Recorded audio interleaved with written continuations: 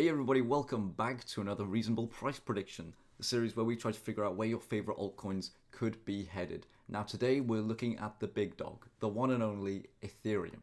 Now we don't often look at Ethereum on its own on this channel. We usually put it together in a bit of a Bitcoiny video and a whole crypto space type of video. It doesn't usually get its own thing. And while today we will still be looking at the Bitcoin Ethereum chart, because I do that with all altcoins that we take a look at on the Reasonable Price Prediction series, we will mainly just be focusing on Ethereum, and I'll try my best to not talk about the general crypto space and what the Bitcoin Ethereum chart means in terms of other things. I'll mainly try to focus and keep it on Ethereum. However, no promises, because I love to ramble when I get to that chart because it's such a cool chart. But right now we're on the Ethereum US dollar pair. As we can see, I've tried to keep this as simple as possible. In terms of trend lines and stuff like this, we can see we have our bull market support band turned on and we have our halving dates. Here is another little important thing that I want to look at, and well, it's not really important now, but again, it will be important in the future, so I'll leave it in. It's just basically that at some point, Ethereum, after the bull run, it returns to a low somewhere not too far from where it broke out from after the halving. We can see that here it's a 600% move. Up to this line where it eventually retraces back to. And if we go to the last cycle, we can see that it is also a similar type of move of 300, 400, give or take. So again, it's decreasing. Again, we always talk about diminishing returns in the crypto space, and as cryptocurrencies get bigger, we can expect less potent moves, but we can still see similarities in terms of how the price has performed, especially in terms of just pattern. I mean, this last cycle has played out very similarly to the current cycle we're in, where we have, after the halving, we move around for a little bit, have an explosion into the bull run, have a serious retracement where we return back to this level, and then we slowly trend up for the pre-halving year and halving year, and then the cycle repeats where we have our extreme move up, extreme move down, retrace to our level that we talked about, and then trend up for the pre-halving and halving year. And then of course what happens after that? Well, last cycle we saw a strong move up immediately after the halving. Cycle before that we saw a bit of a pullback actually before we went up into our bull run move. So currently we could see either. Now you could argue that we had this pullback here was equivalent to this pullback here, so whatever happens we usually do see some sort of a major pullback, whether it's just after the halving like we saw here or just before the halving. I would probably prescribe to that we will get some sort of a pullback. Like we can see that at least after the halving or leading up to the halving or around the halving, we spend a lot of time on the bull markets under and above the bull market support band, in there and abouts. What we've seen so far, well, not so far, what we saw last cycle, a similar thing, below, above, below, above, below, above, every few months dipping above and below. So far, what have we seen here? We've seen a very similar thing, below, above, below, above. You could say that we're due a below, potentially, and that could be in the form of a big move like this, or it could be in the form of still a big move, but over a longer period of time and not as harsh. I still think we'll see something like this, personally.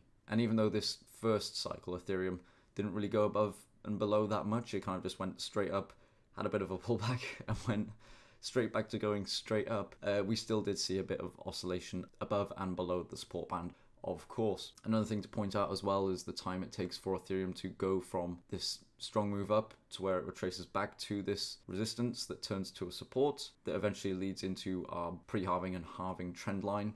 This first cycle, it took 85 weeks, which is just under there and abouts a year and 3/4, and here it took about 76 weeks. So about a year and a half. So again, similar time frames in a sense, both of them being very long periods of time, basically, but just something to be aware of maybe in the future.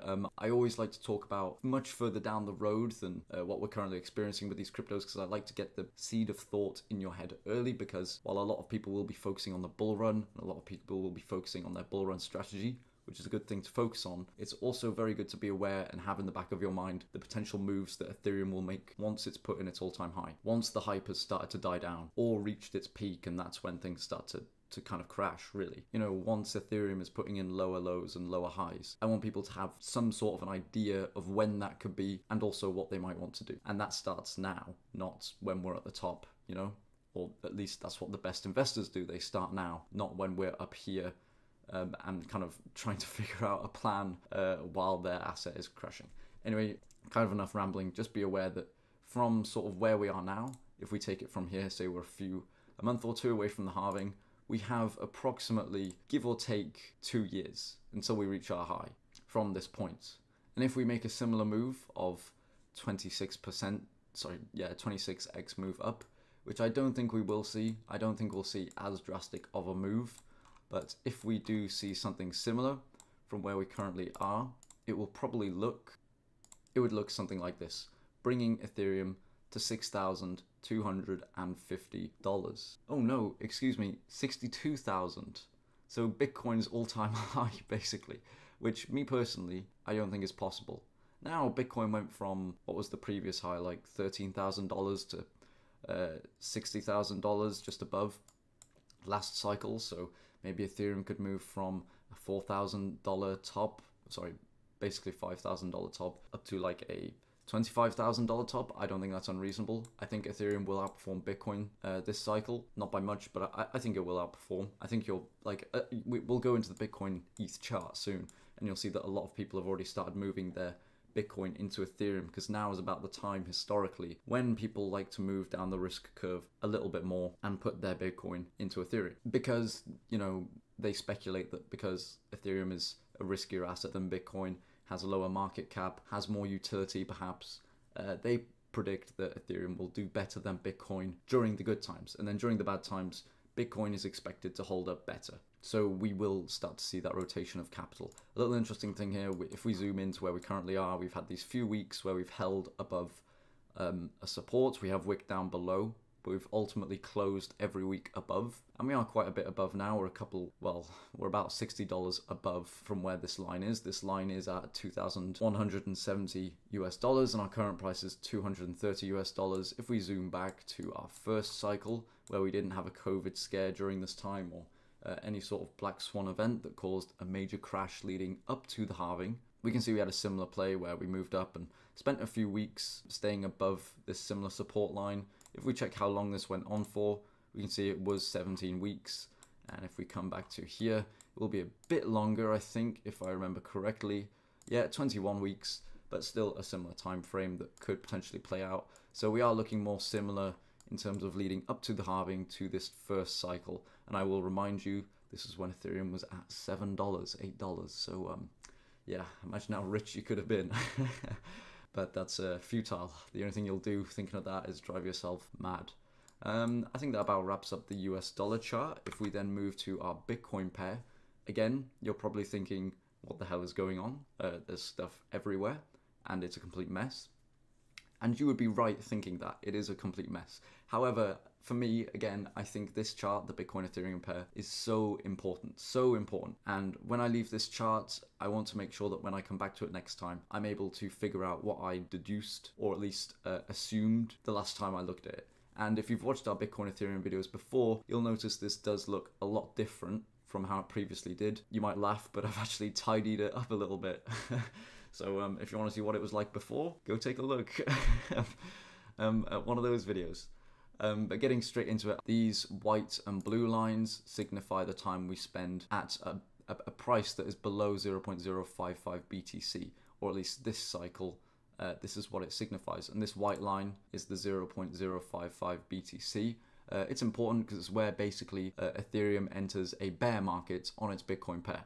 We can also see that I have this red line here, and this is the measuring of the range that Ethereum and Bitcoin operate within during this cycle. And we can see it's 0.0718 of a Bitcoin is the range it operates from. And we can see these green, this green line is our resistance, and this red line is our support, being our lowest point, and then also more or less being our high of that cycle. It is slightly above, but, well, I mean, this is actually part of the cycle, so no, it is the high, excuse me, I'm waffling. And then if we zoom into what we currently have, we will see that it is basically the same thing. We have our support, we have our resistance, we have our line that cuts it 45% in the middle from our low to our high. So even though these have different percentages and they have different amounts, they do equate percentage terms to the exact same in terms of low to high. So that's something to keep in mind and make sure you don't get confused with. And that's how, what this white line represents, the 0.055 Bitcoins level is now this line here. They're the same, basically. They're 45% drops from the top. And then, of course, this is just a range measurement of where we went from our low to our high. So the range that Ethereum and Bitcoin have operated in. One thing to keep in mind, and is very important to point out for Ethereum, is that when we have our halving, these orange lines aren't the halving, they're just the midway point between where we enter below 0.055 Bitcoins and when we break above 0.055 Bitcoins. So this isn't the halving, but funnily enough, it's not really that close, to be honest with you. It's about 6 months off here, and here it's about, 6 months off again, actually. So there you go. Bit of an interesting indicator. So about 22 months after we enter this low, the halving roughly takes place, which is interesting. What is more interesting though is halfway through bang on, we do see a reversal, or we did at least see this last time. And if we zoom in, we can see we have this downward move that Ethereum follows, a strong downward move from basically 2019 to 2020, and we put in our low just before this halfway point. And then we also see the trend start to reverse once we put in this low. So as soon as we put in this low, Ethereum begins to trend upwards. What we also see after we put in this low is Ethereum puts in a strong move up. Now let's take a look at today's current climate. And this blue line is where we're starting from. So this blue line again, equivalent from here, where we enter below this range. It doesn't quite play out the same way here because we're taking it in terms of time base, but we do see that we have broken down sometime very close after this range and slowly traded down. And now we've put in a low. But what's interesting is we've put in our lowest low so far, our local low, after the halfway. But again, during a similar time, but afterwards, there's a couple of months of a discrepancy there. But what have we seen once we've put in this low here? We see an immediate pull up. And what happens here? An immediate pull up. What happens after that? An immediate pullback down of about 50%, just over. And what have we had so far? About a 50% pullback, basically. And it actually lines up, give or take, with the lows, the highs that we were at, before we reached this very low point. And where were we basically now? If we zoom in, we are more or less at these highs, give or take. It's not part and parcel, but it's very similar in terms of how it's moving and the pattern it's following. Now, if we're going to assume that these are similar times, we can assume that Ethereum is probably trending upwards from now on its Bitcoin pair, which is a good thing. And again, it's about the time when a lot of people start to move their Bitcoin into Ethereum or move parts of their Bitcoin positions into Ethereum. Again, depending on the investor. I like to hold Bitcoin throughout the whole cycle and sell during the bull run year, even though I could probably trade it all in for Ethereum and make more money. I would much rather just have a bit of Bitcoin just in case, because I'm fairly certain that Bitcoin will always perform well. However, it isn't always sunshine and rainbows. What happened last time is we still had, even though we had these pullbacks and these strong moves, we did basically come back down to this low, this all-time low. And there is a strong chance that we do. I mean, we're not too far away. We saw a very strong move about 3 weeks ago, but now we're not too far away at all. And I think we will probably come back close to this line, but ultimately, I think we are close to the lows of the cycle. I don't think it will break too far below this if we do. Again, I can always be wrong, but that does seem like the time-based capitulation and the percentage we've moved from sort of where we were at the start of this 4-year cycle to where we are now is give or take the same, roughly, in percentage terms and time-based terms. So for me, that's quite a strong indicator that I would feel comfortable taking a small risk on and moving Bitcoin into Ethereum, because I'm sure both assets will perform well. What can we expect from here on out? Well, Ethereum does perform well against Bitcoin, as we can see. And basically, as we draw to the end of this 32-month period, which is also here, we can see Ethereum basically breaks back above this resistance, this sort of bear market territory. And do I think it's possible for Ethereum to move from current prices up 30% on its Bitcoin pair in the space of over a year? I do. I personally think that, because in a year's time, we are at the start of a bull run, potentially. We could already be a few months into the bull run. There's talk of Q4 of being our bull run this year, which, again, I'm not really sure. I have to spend a lot of time thinking about that. It could play out that way. Who really knows? But I definitely think there's room for a 30% move. I think there's possibly room for a higher move, and we might have to maybe reassess this level here that I've put, because things change. Things don't always play out the same, and it's worth looking into. And then, of course, historically, if it is to play out in a similar way, we have roughly 61 weeks, give or take a year and a third, or a year and a quarter, of bullish price action, where we are in a high range on the Bitcoin pair. And that means that, as well, usually, the price is doing very well on its US dollar pair. So in terms of a game plan, you might want to draw from this now could be the time to move parts of your Bitcoin portfolio to Ethereum. And then as even more time goes on, you might want to move that Ethereum into altcoins. But I don't think it's the time for that yet. I think the time to do that is closer to the halving. So maybe March time or April time, you might want to move your Ethereum that you've moved from Bitcoin into altcoins, but then you're going well down the risk curve, and there's a good chance that your altcoins might not do anything this cycle. Again, it's very up in the air, very up in the air, but I do think it's very interesting. If you guys want to look at this chart, pause the video, take a look, do your own analysis, comment down below what you find. If you think I've done anything wrong, which I probably most likely have, or something I haven't noticed.